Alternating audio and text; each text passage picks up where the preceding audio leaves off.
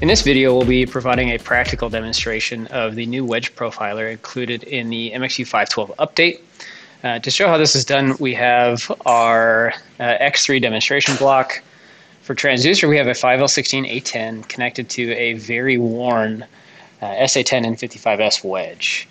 This wedge was likely used either in a scanner or manually, but worn down to the point where the settings in the instrument no longer match what's actually physically attached to the wedge, or for the transducer.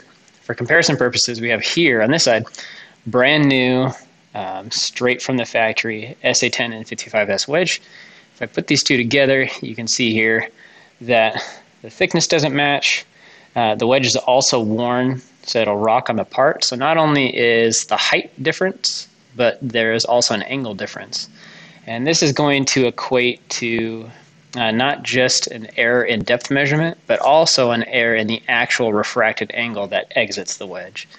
So we definitely need to make an adjustment here, but in this case, because the angle is also off, a standard wedge delay calibration isn't going to work.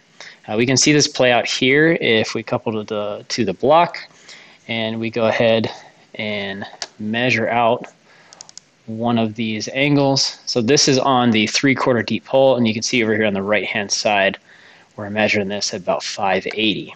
So we definitely need to make an adjustment here. So what I'm going to do is actually just take this off of the block. We're going to just wipe off the bottom of the wedge so that we don't have any couplant there, and we're just going to let it sit. As long as you're coupled to the wedge, that's all we need. The Wedge Profiler is accessed through the scan plan of the unit. So we're going to go back into the scan plan. We're not going to make any adjustments, but we're going to navigate to the Probes and Wedges tab and access the profiler. So the way this works is we fire one element at a time through the transducer, and the large reflection that shows up here is the reflection from the bottom of the wedge. The system sets this up so that the bottom of the wedge is already gated. You do have control over the gate and gain so that you can make sure that you're identifying the appropriate signal. And this also works as a very, very simple element check. So you can see that here I get a reflection from each element across the probe. So this also works as a quick, easy way to make sure that all of your elements are firing. But what we need to do is we need to actually measure the height and use the difference from the first element to the last element to measure the angle. So the system will do this for us. Down here at the bottom, we select measure. The instrument's going to calculate the actual angle, physical angle of the wedge, and calculate the height from the bottom of the wedge to the first element. So on the left-hand side here, it gives us what the system has by default on, say, a brand new wedge. So a brand new wedge should have been 36 degrees and 274 in height. On our worn wedge, it's actually 33.5 degrees and 196 in height. So you have a couple options here.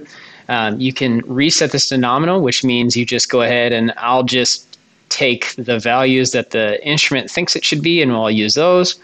If I push accept profile here, it's going to go ahead and use the new measurements for the wedge.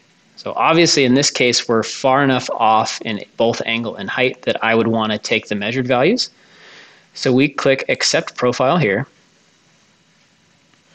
and then we hit done, exit the Wedge Profiler, and then we hit done again to exit the scan plan.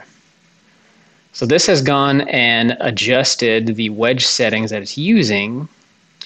Now when we go back to the block, I should see a more appropriate depth measurement for that third hole. So we'll go ahead, there's our first hole, pull back here on our second hole, and there we are at 750, which it should be. A quick, easy way to check and make sure that the angles came out appropriately. If I go ahead and just right-click on the screen here and put a reference cursor down, I know if the angles of the sound exiting the wedge are appropriate if I can kind of maintain a straight line depth coming out and onto this hole. So if I move across the block, I see here that that side drill hole signal maintains its position kind of along that reference cursor line. that gives me a rough idea on how accurate the angles are exiting. So I see it follows that line quite well.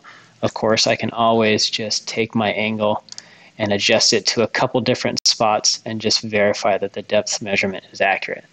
But this gives us a quick, easy way to not just adjust for a wedge that's been worn down a little bit too much, but also make sure that the accuracy, the angles are maintained, and gives us an option to adjust for the wedge before needing to do a wedge delay calibration. If you have any questions on how this is accomplished or any other questions on how this can be used, just direct those to the support team.